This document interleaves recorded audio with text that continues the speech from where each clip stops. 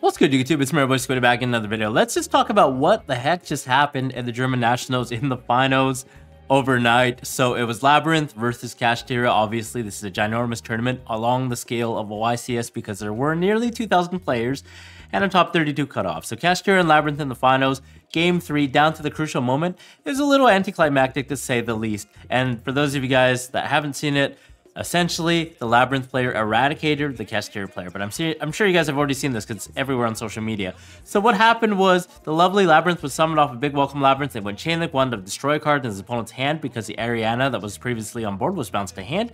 And then Chainlink to Eradicator, which ended up being a devastating Eradicator that actually ripped out 5 spell cards from the Kashtira player's hand, and then the last card that was destroyed when the Chainlink resolved off of lovely Labyrinth was the last remaining Fenrir. So essentially the game ended there on the spot, and it was very, very anticlimactic, but a little shocking, I think, to the player base, to the demographic, showing how crazy the Eradicator is as a card, because this is a card that has not been errata, guys. Like, think about it. We're talking about a card that rivals the effect of Crush card previously, except it's only for spells and traps, which is arguably even stronger in modern day Yu-Gi-Oh, especially because of the fact we have a lot of spell cards as extenders in non-engine, which are powerful, like Triple Tactics Talent, the field spells, you know, Kashtira Burst, so on and so forth, the pot cards. So this card is a little broken, and I'm sure a lot of people are asking, you know, should this card be banned? I see there's a lot of chatter online asking if this is a card that is worth being banned by Konami. And personally, I think the answer is yes, but not because of this finals. But I think this card is a type of bad card design, and you can't really fault Konami for this because this card is very old. It's from Force Breaker, which is like over 10 years old, guys, okay? Like, you can't fault them for designing a card like this when previously we had viruses that were stronger than this, because it was designed with the huge restriction that you required a dark monster with 2,500 or more attack, which is a very, very hard monster to put on the board previously. Like, before Synchros, think about it, it was really, really hard. Even with Synchros, you had to really invest and easily make a synchro monster, which was not very easy back in the day, because typically making a synchro monster even on turn 1 sometimes was a little awkward, a little hard, and then having the Eradicator card drawn and setting it and using it, and the game was a lot slower, so like over 3 turns it didn't really matter as much. There were a lot more powerful monsters back in the day. It wasn't all spell cards or trap cards like we have archetypes today. So it was a lot more balanced back in the day. You can kind of survive and sometimes just play through it. You're not guaranteed to draw a spell or trap in any given deck back in the day, unless it's like a burn deck, right, guys?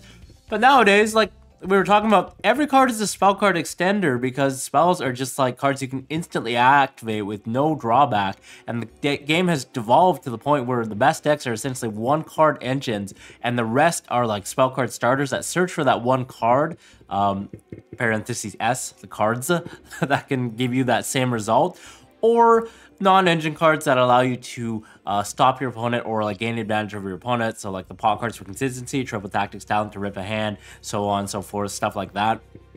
And for me, the grueling part of all of this is that we come back to the tribute the one dark monster with 2,500 more attack.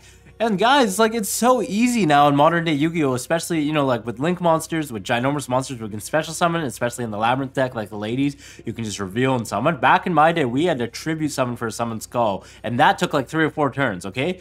This is just something you can enable easily on turn 1 in basically every deck. We can go into XYZs, we can go into Synchros, we can go to Link monsters, we can go to Fusion monsters, and everything nowadays, for some reason, is dark apparently, and they have more than 2,500 attack. Like, Branded is easy to get any dark fusion monster on board, like Mirror Jade, whatever. If we want Branded Fusion, you don't even need Branded Fusion. Cartesia, Labyrinth, you summon a lady. Kashtira, you can XYZ, easily into a rank 7, like a Big Eye, or like a Raid Raptor XYZ, that's also a dark with 2,500 or more, and still get the effects in addition to that, so just a free body tribute.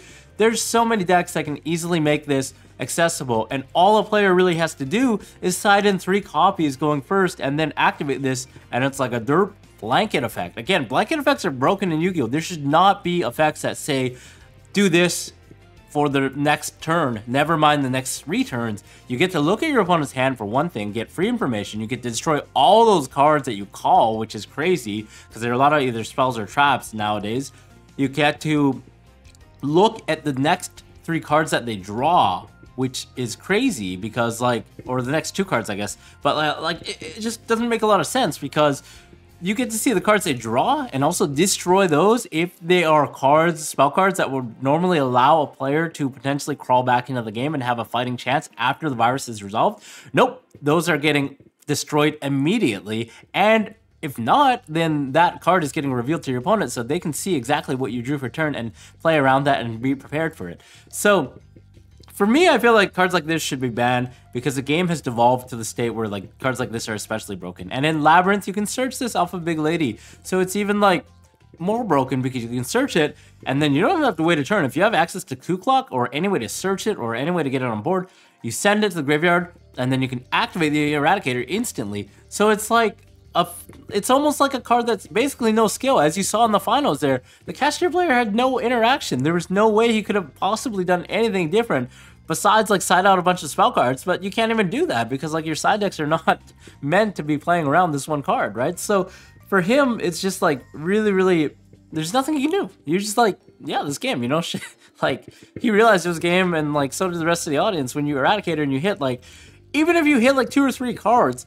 this is still a crazy trade because you're ripping half of your opponent's hand, you're getting the knowledge. The game is probably ending. It didn't have to be 5 cards there. It could have been like 2 or 3 cards and that might have been enough because we still had like a bunch of other back row. We still had the Lady Labyrinth destroying a card. We had a lot of follow-up. So even if like the Cashier player was able to put up some semblance of a board, it would have gotten wrecked on the following turn with like the Labyrinth plays generically making Chaos Angels, so on and so forth, setting traps, even floodgates, even one goes match would have been game, right? So like, for me, I personally think, not to ramble any further, but this is a card that should not be in the game. It should be banned, along with any other card that has a potential blanket effect, quote unquote, especially the viruses. Like even deck devastation virus could potentially be very broken one day.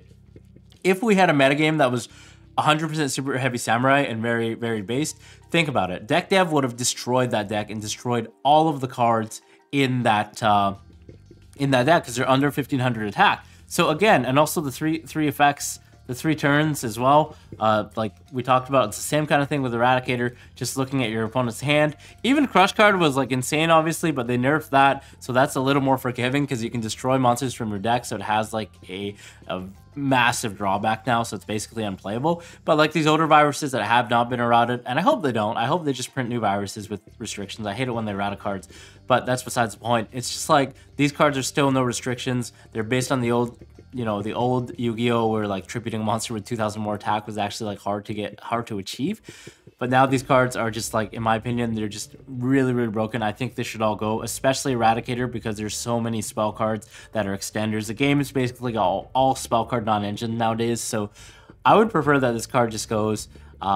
I don't know if I said it before, but like this card was always, in my opinion, pretty broken, even though no one really played it because at the time there wasn't really easy ways to facilitate it, or like a lot of players didn't know about it. But nowadays in like Labyrinth, even in Branded, so on and so forth, like all those decks, you can all side this in. So personally, I think this card should go. But yeah, what do you guys think? I'm curious to hear what your opinions are on this card. Was this card a card that's necessary to keep powerful spell cards and meta decks in check, or is it a card that you agree with me should be banned and should not be in the face of the earth? Let me know below in the comments. Other than that, subscribe, rate, comment, and I'll see you guys in the next video.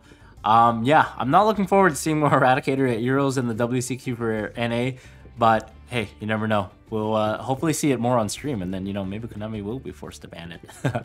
Anyways, I'll see you guys in the next video. Bye-bye.